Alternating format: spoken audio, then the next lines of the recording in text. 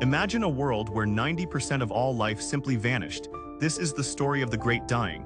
Over 250 million years ago, Earth faced a catastrophic event that left it nearly lifeless, the Permian-Triassic extinction. This wasn't just any extinction. It was the deadliest in our planet's history.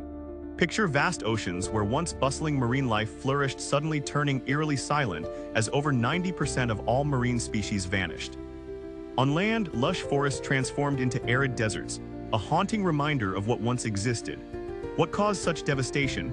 Some experts point to volcanic eruptions sending ash and gases spewing across the atmosphere, while others suspect massive methane releases from ocean depths. Some even theorize an asteroid impact that struck simultaneously, combining forces to create a perfect storm of destruction.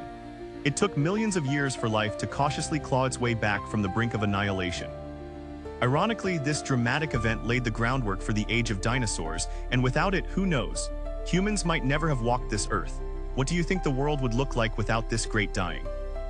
Share your thoughts below and follow for more incredible stories of Earth's past.